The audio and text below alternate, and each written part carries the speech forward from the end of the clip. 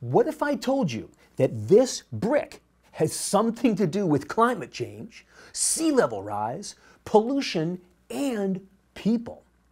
We will meet a different kind of scientist today who brings all that together to make a difference in people's lives. Welcome to Every Rock Has a Story.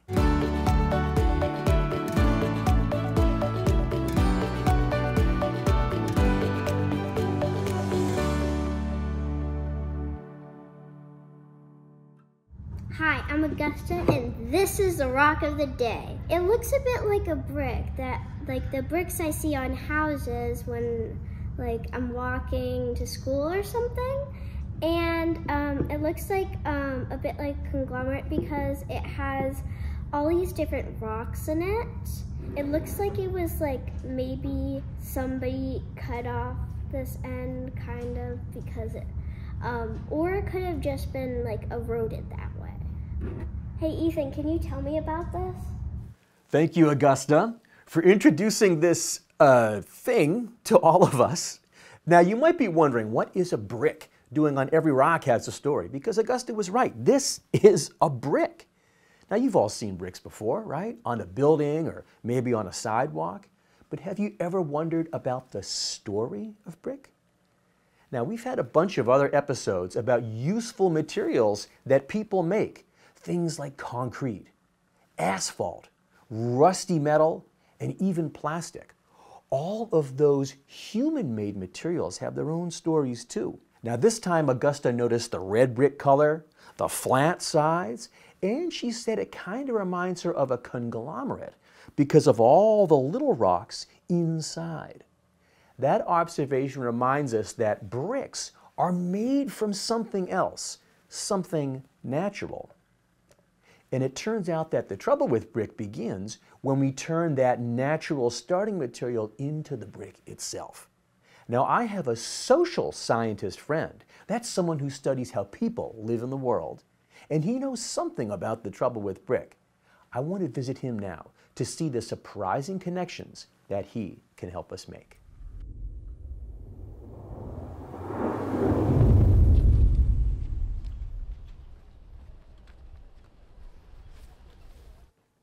Hey, Praveen. Hi, Ethan. How are you? Good to see you. Good to see you too. Thanks for joining us. Oh, thank you. So everybody, I am with Praveen Kumar. Praveen is a professor in the School of Social Work here at Boston College. And Praveen, I got to start with this question. Usually on Every Rock Has a Story, we're talking to other geoscientists.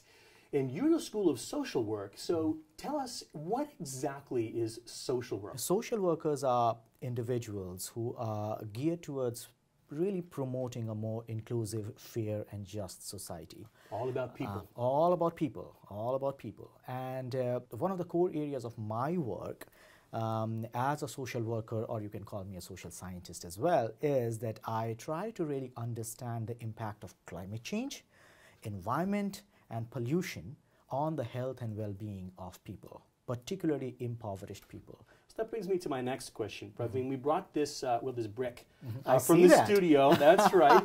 And I want to ask you, I know that you are studying brick, but what is it that a social worker or a social scientist like you would be interested in studying brick? Do you know brick manufacturing is one of the most pollution-intensive work and sectors in the world? To make brick makes a lot of pollution. Yes, yeah. And I'm studying a project which is, of course, focused on brick manufacturing in Bangladesh. So that's your interest. I'm wondering, can you tell us more or even show us some pictures of your work in Bangladesh? You know what? I actually know a place where we can walk and I can show you a few pictures and then we can talk more about my work. So Praveen, I got another question for you. How did you get interested in social work in the first place? And more to the point, how, as a social worker, did you ever imagine to be working on brick as part of your research? So for that, we'll have to go back to my childhood. I was born in a rural area in one of the most socioeconomically unprivileged states of India. Oh, India.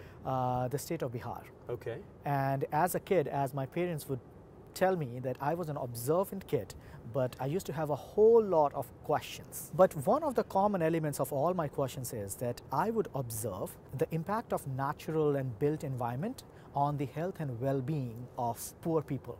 So for example, I would observe my mother and other women in the neighborhood really working and cooking in those smoke belching traditional cooking stoves. Really dirty. Really, really dirty for hours. But one thing in all of these years that has remained constant is that I have always tried to understand the impact of environment, climate and pollution on the health and well-being of impoverished people. That's where the study of this brick really comes in, because let me tell you that brick manufacturing is an extremely messy affair. It occurs to me that you're somebody who's a difference maker. You want to make a difference in the way people can live their lives more healthily and in a more fulfilling way. And this brick, I know, is going to be a part of this story. Let's head on in, and I want to hear the details of this. Absolutely. All right, let's go.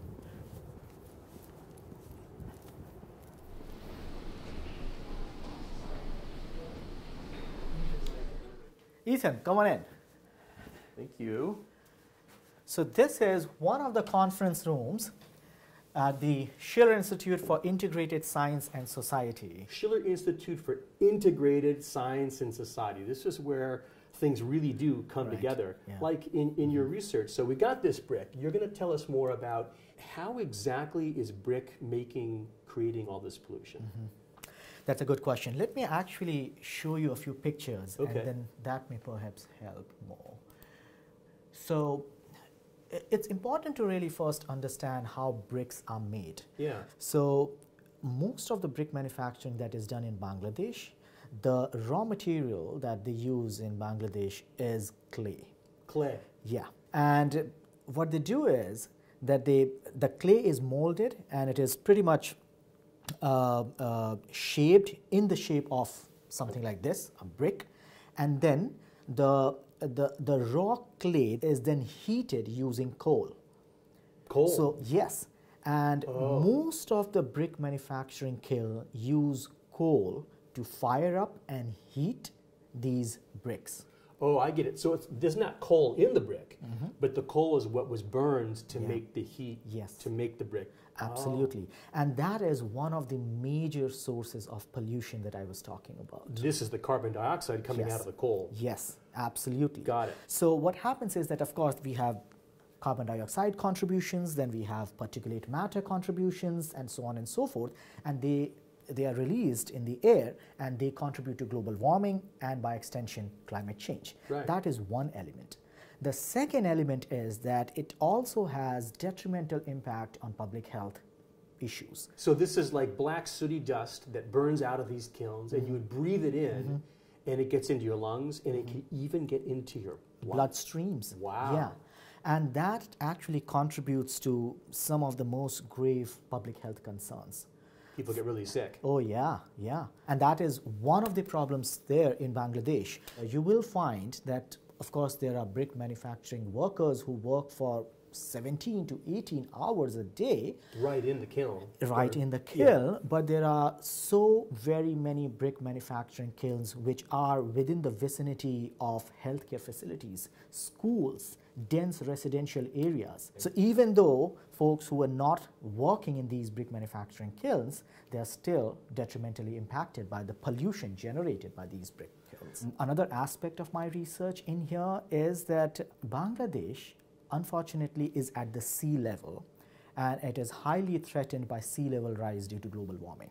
Right, so when the ice sheets in Greenland are melting, the sea is going to start to rise in places like Bangladesh, right? And then, exactly, and then what happens is that there are so many people in the rural areas of Bangladesh who do farming and agricultural work. But when there is a sea level rise that occurs, the salty water of the sea that really creeps in the farmlands, and then increasingly those farmlands are rendered unproductive. What is the solution for those farmers? The solution for these farmers is essentially to abandon their routine farming activities and then move to cities like Dhaka and take up these jobs like, you know, brick manufacturing and so on. And that is another thing that I'm studying, which is largely called as a climate-led displacement from rural and urban areas and the impact of those climate-led displacement on the health and well-being of poor people. Things seem very connected. Correct. Praveen, this has been so amazing having you on Every Rock Has a Story. Thank you so much for being our guest. Thank you so much for having me. You're very welcome. You guys, will see you back in the studio. Wow, and you thought it was just a brick. Praveen made this good old brick come alive as he showed us how its story is woven into the fabric of our planet and people's lives.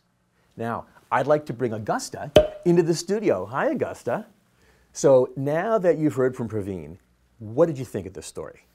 I thought that this show is called Every Rock Has a Story, and that rock definitely has a story.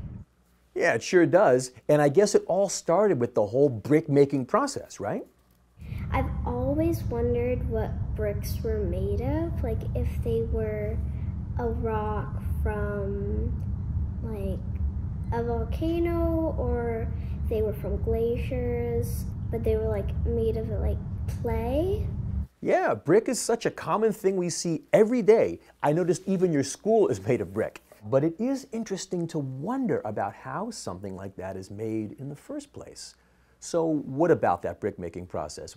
I don't really like that process, just saying. Like, I feel like making houses is like not my favorite part. Like when you make houses out of brick, you're like putting carbon dioxide into the air and it like pollutes the sky, and that's pretty bad for you. Like, I think staying healthy is better than shelter. Wow, Augusta, I think you've just put your finger on the real challenge here because, of course, staying healthy is super important. But one of the things we need to stay healthy is proper shelter, like homes and buildings. So what a social scientist like Praveen is trying to figure out is the balance between creating the materials we need for the shelter that we do need and to do that sustainably without creating unhealthy pollution that can make people sick and even drive them from their homes and farms because of sea level rise. Augusta, thank you so much for being a part of this episode. Bye. Sometimes the most fascinating stories come from what seem like the most boring samples, like this brick. Now, it takes someone with the eye of a scientist, someone like Praveen or Augusta, to really look at it, notice it, and wonder what is the story of this brick. Now, Praveen also reminds us that you don't have to be a geoscientist to wonder about and to appreciate the importance of the materials of the earth that are all around us.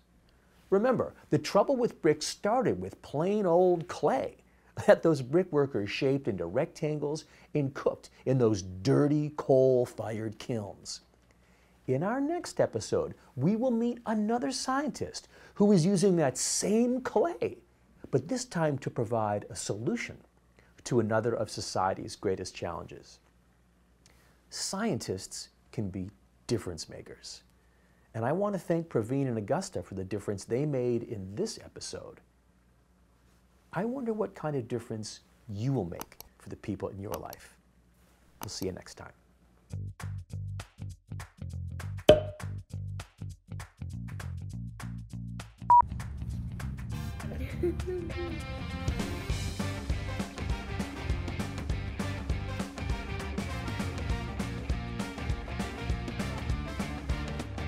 Welcome to Every Rock Has a Story.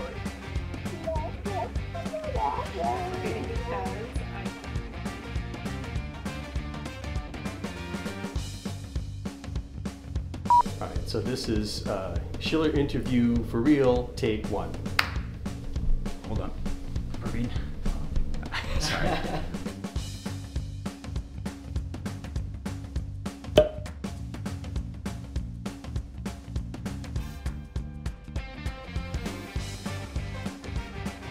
They're made from something natural. And it turns out that the trouble with brick